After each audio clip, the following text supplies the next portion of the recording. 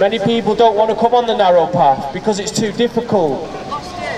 But let me tell you this world is passing away. The desires of this world are passing away. And time is running out, my friends. Time is running out. God will judge the nations. God will judge people. There is a day of judgment coming. Jesus said, the Bible says that we all must stand before the judgment seat of Christ. Things done good in the body, or things not done good. There is a judgment. And Jesus says he will separate the sheep from the goats. He will call, there will be a separation. The goats will be on the left and the sheep on the right. And the sheep will enter the pasture fold. They will go into heaven. But the goats will not go into heaven.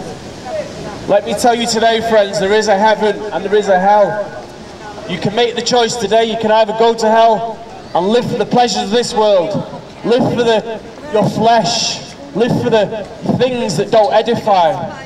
You can gamble, you can drink, you can smoke, you can fornicate, you can laugh at Christians who stand in the middle of Manchester and tell you the good news of Jesus Christ. And you can walk on by, and you can ignore the gospel message. But there's one thing you can't ignore, is when you meet God himself. That day will happen. That is assured. That is a fact. That will happen. God did not come, Jesus didn't come in this world to condemn you, and I don't come to condemn you today, but to warn you, to tell you. He came to save the world through Jesus Christ. So if you reject Jesus Christ in this life, you will not meet him in the next life except for judgment. You'll not be entered into the kingdom of God. But let me tell you today, Jesus Christ is the only way to heaven. There's no other way. Philosophy will not get you into heaven. Buddha will not get you into heaven. Islam will not get you into heaven.